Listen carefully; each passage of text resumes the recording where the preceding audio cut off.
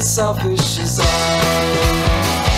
In the basement with you all night. 14 hours over a week just to say what's on our minds. Establish that we're famous and we don't know what to do. If I'm being honest, what parts can I do?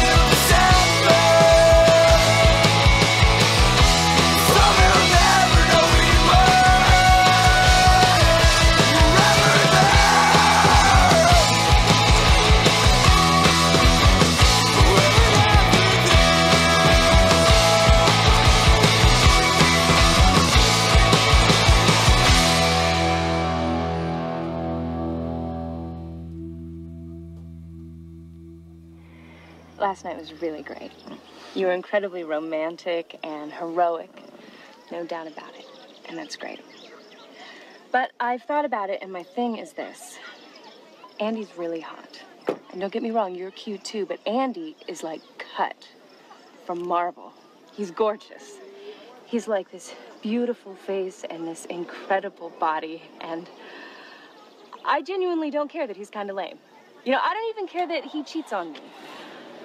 And I like you more than I like Andy, Coop, but I'm 16. And maybe it'll be a different story, like when I'm ready to get married, but right now, I am entirely about sex. I just want Andy. Yeah. I want to take him and grab him and just fuck his brains out, you know? So that's where my priorities are right now. Sex, specifically with Andy and not with you.